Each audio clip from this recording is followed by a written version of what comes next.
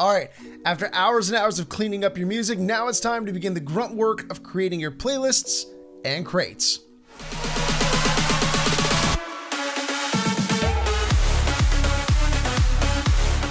Now, this is going to require you to do some out-of-the-box thinking while still using Lexicon's tools to help you make your life easier.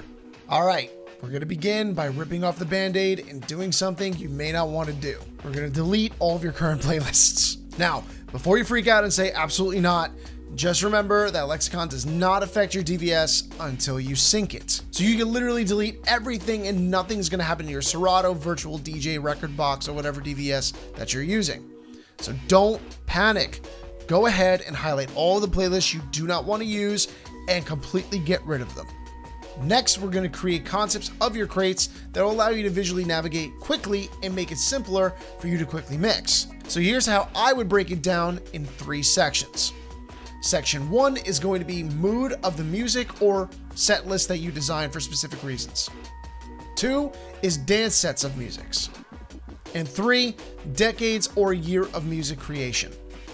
The reason it's important to create playlists first is so you can do the proper research to find the right music for each set list.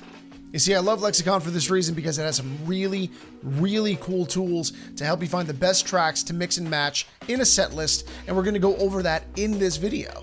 So let's do the easy one first. Let's start with the years because that's going to be the easiest to build through smart crates. First, you're going to create a new folder and name it something like years or decades. Next, you're going to create another new folder and name it 70s. You're going to drag that folder underneath the years folder and make it into a subcrate. This will be expanded or collapsed to keep things looking clean. Now, let's keep the playlist expanded and right-click again and create a smart playlist and name it All 70s Music. Smart playlists are going to be lifesavers going forward because they're going to give you all the music based on specific parameters that you set. For this, we're simply going to find music that is made in the 70s. You're going to add a rule and you're going to change the field to year. In the operator section, you're going to select greater than or equals, and you're going to put in the value section 1970. Next, you're going to repeat the process again, except under the operator, you're going to use less than or equals. And in the value section, you're going to type 1979. Now, before we finish, be sure to change the match section to the top right corner to all rules. This will ensure that all the tracks require both fields to be matched in order to put it into the playlist. Once all the parameters are set, click Save and Lexicon will begin putting together your smart list. Once it's finished, you'll see that all the parameters have been matched and you have a smart crate that will automatically update if you import a new track that matches those parameters. Next, you're going to create a new playlist from that decade with an added genre. Simply right-click the smart list you just created and select Duplicate. Once the duplicate is created, right-click on the duplicate and select Edit Smart List. You're going to add another rule and choose genre for your field. Then you're going to choose Contains in the operating section and then type the genre you're looking for. For this demonstration, we're going to use disco. Click Save, and now you have a 70s disco crate. Obviously, you're going to have to rename them, but you can duplicate these over and over again until you find all the genres. Now you're going to repeat this process over and over as many times as you like. I did this for 70s, 80s, 90s, 2000s, 2010s, and I'm currently working on the 20s. At first, this is going to be a bit time consuming, but the pre-work you do now is going to allow you to be really specific with your music in the future. Trust me. Let's talk about situation crates that you could build yourself. This is where you could use your own style to really showcase your music knowledge. We're going to begin by creating the situation we want to prepare for.